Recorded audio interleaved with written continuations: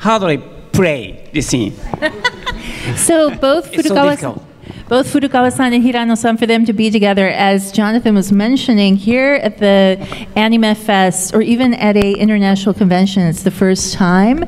But not only that, the fact that they're actually doing a live dubbing for you guys is actually incredible. Like, you never see that at conventions, right? So Furukawa-san said, yeah, it's gonna be the first time in 30 years for us to do this dialogue together. So it's a real treat. So please make sure to give them lots and lots of support, because this is really amazing that they're doing this. So I think they're setting up now.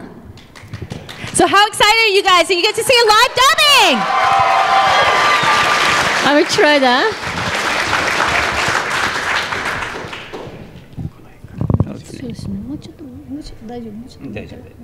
Ready? Ready to go? There won't be any sound except for them. Ready? Set. Go!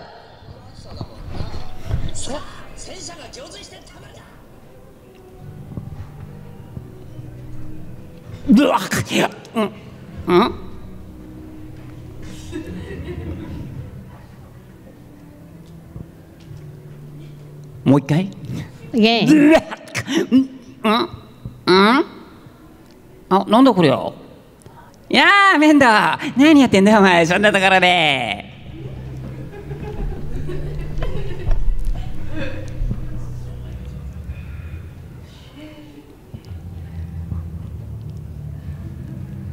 あ、おい、メンダー、お前、何言ってん、なんてこと、うわー。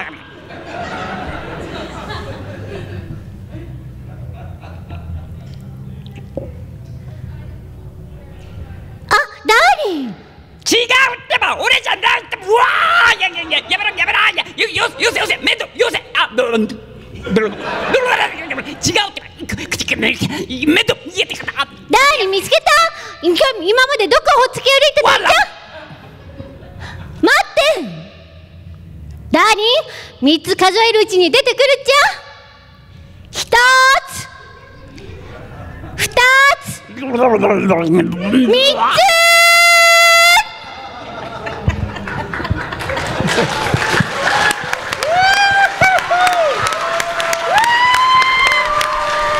Standing ovation, guys! Come on!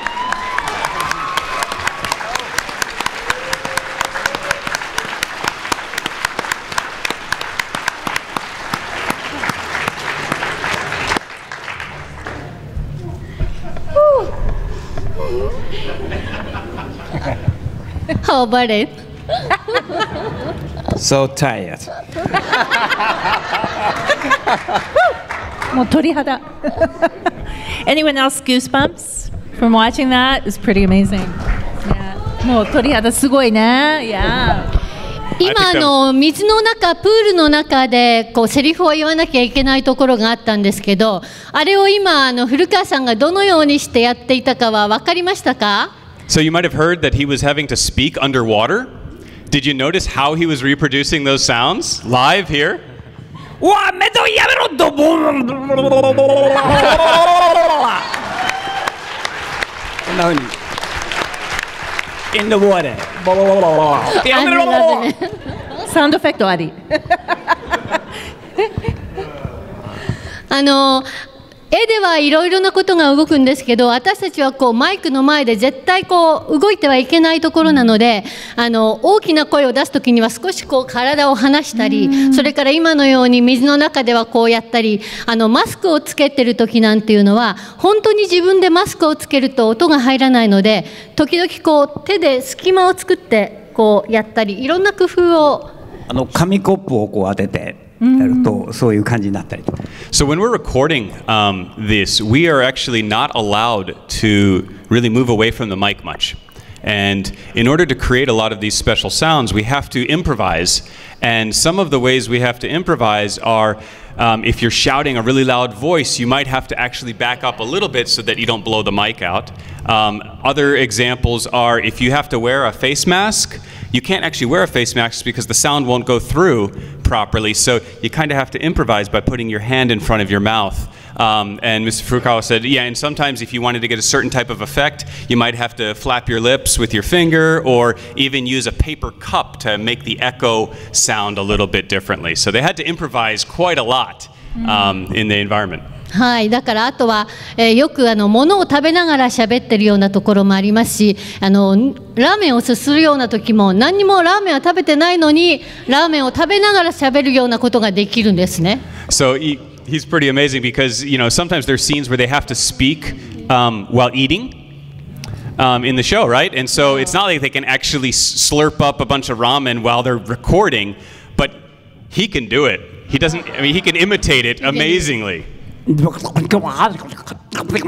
タバコを吸うときはスモーク。So when smoking? Smoking. お前がこういうふうに喋るんですね。And so they speak kind of, put something in your mouth to simulate the sound of you speaking if you had a cigarette. シガレット。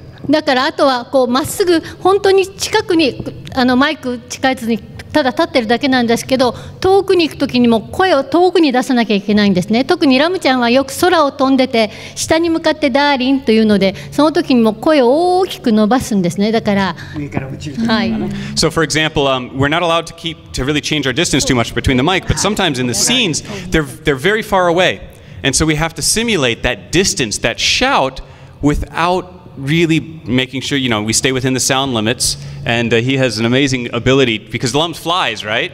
So sometimes she is coming down, shouting something from the sky and coming toward you. はい。だからhe's run away. So, Darling, どこ行くっちゃ？ Where to? So he's running away and says, "Darling, where are you going?"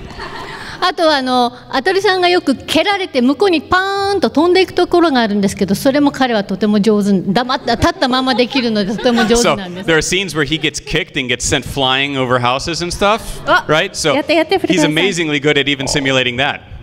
シュット上から落ちてくるダウンするときもね。上からダウンするときも。So here's the way he falls. レーシングカー。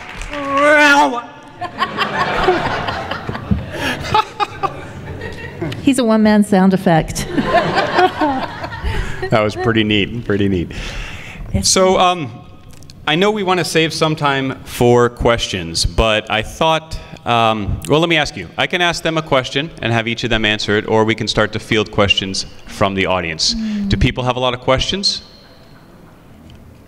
I see a couple. So what I'll do is I'm going to ask Ms. Takada about her experience first starting off with developing the character designs for Lum and the other characters.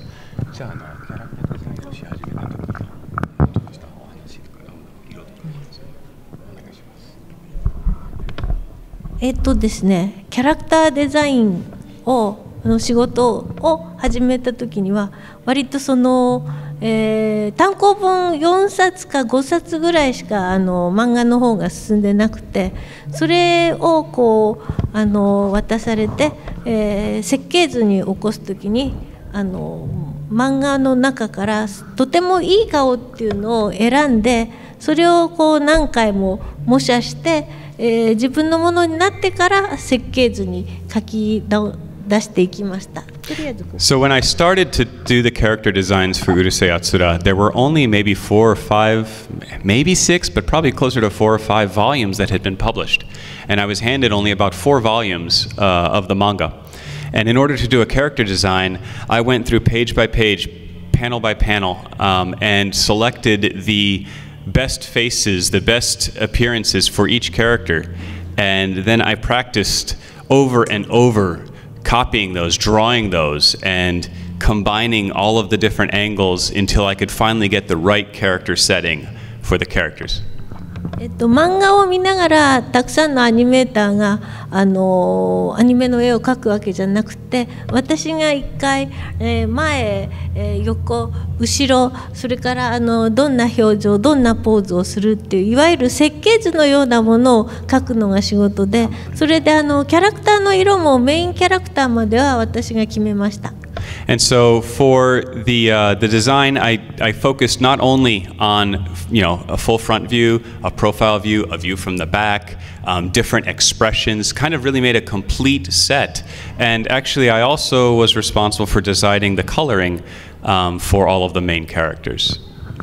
どうして青緑の髪の毛になったかっていうと、単行本の表紙では黄色だったり赤だったり、黒ベタ以外のところはすごいいろんな色で虹色にいろんな色をつけてあるのもあったんですけれども、そういう塗り分けが髪の毛にいっぱいあるようなのでちょっとアニメだと無理なんで、何か一色に決めなきゃいけないと思ったんですね。で黄色と黒に一番フィットして品がいいのが青緑じゃないかと思って決めました。So if I was to describe, for example, Lum's hair color, right? This is a very unique hair color, this bluish green. If you looked at the manga covers, at the time it was actually changing constantly. There were many different varieties. There were even rainbow colors, and it's really not technically possible to, at the time especially, to simulate rainbow colored hair in a moving animation. And so I took into account the outfit and the colors used there as the blacks and the yellow, and I thought, what would be the most elegant color I could come up with that would blend and match well with the yellow and the black? And that ended up being this blue-green color. 一番最初に試し塗りした時には黒にグリーン真ん中のこういう濃い部分を黒にして周りグリーンにしたんですけれども、それだと髪の毛の量が多いので黒がすごい画面の中で重たくなるっていうことが分かったので、そのテストの後に濃いブルーとグリーンの塗り分けに決めました。So actually, the very first mock-up I did in the simulation test we did, because if you remember, this is cell animation, right? It was black in the dark spots and green everywhere else. And when we put that on the screen, we found that there was just way too much black. It made the screen very, very dark, very, very heavy. And so we went back to the drawing board and we changed out the black with a darker blue, and found that the combination worked best for the technique at the time. So that's kind of how I arrived at the color for Lum's hair. All right.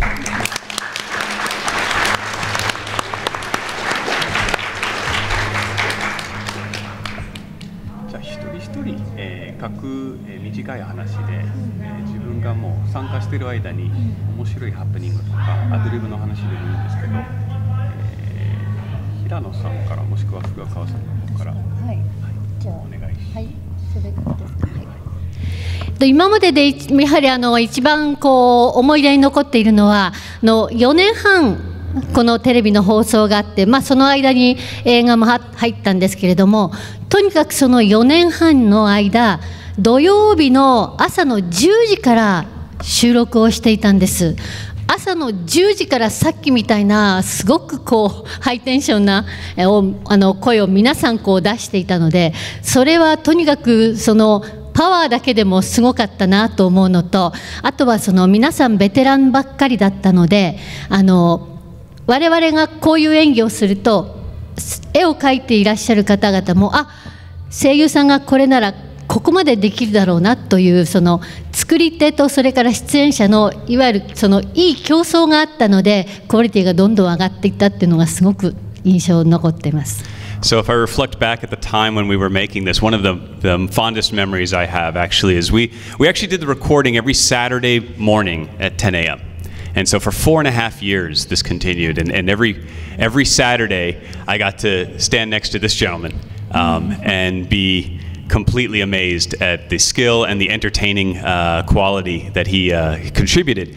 And one of the interesting things is we played well with each other. There were so many veterans of the industry on staff that they taught us. We continually strived to get better, and our efforts were recognized by the creative staff. And the creative staff, we've heard, they heard our performances and they said, well, if the voice actors can do that much, then let's challenge them even more. And it was a friendly, a cooperative competition, if you were, of who can kind of outperform each other. And fortunately, I think it ended up in the work continually getting better throughout the 4.5 years. So that's a fantastic memory for me. 多分だからこういう今でもこの作り手と我々というのが仲がいいのではないかと思ってます。And I think that's actually a major factor that I've been able to have such a great friendship over all of these years with the creators like Miss Akemi Takada and others. So it's very enjoyable.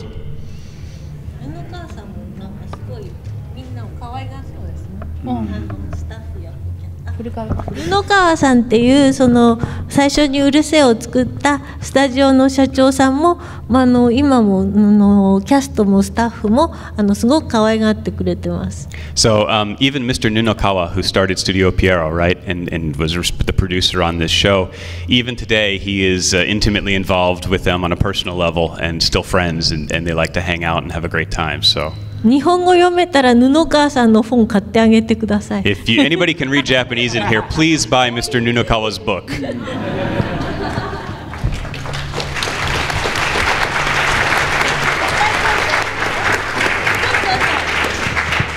おそ松さんの企画術、Amazon で売ってます。So this is the book. It's on sale at Amazon.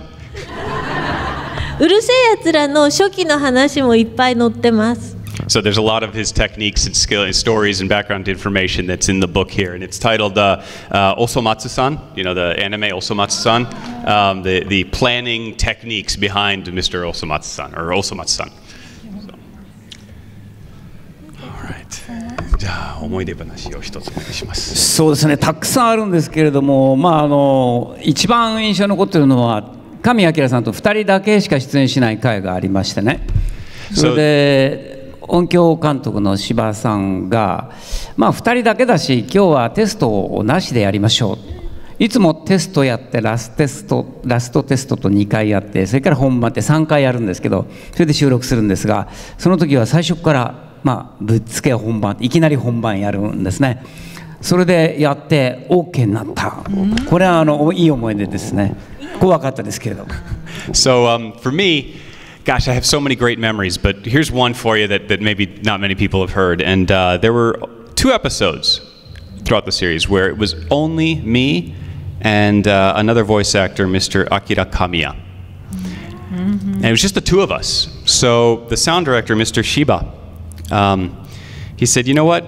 How about we just go without any rehearsal, any test this time? Normally, when you do the recording, there's actually 3 layers of testing before they do the real gig. But this time they just kind of said, let's go for it, instant final version, if you were, and just see how it went. And I was actually really thrilled to learn that our first take was approved and used. So for me, the 2 of us kind of almost ad-libbing, just doing it straight off the bat was a great experience.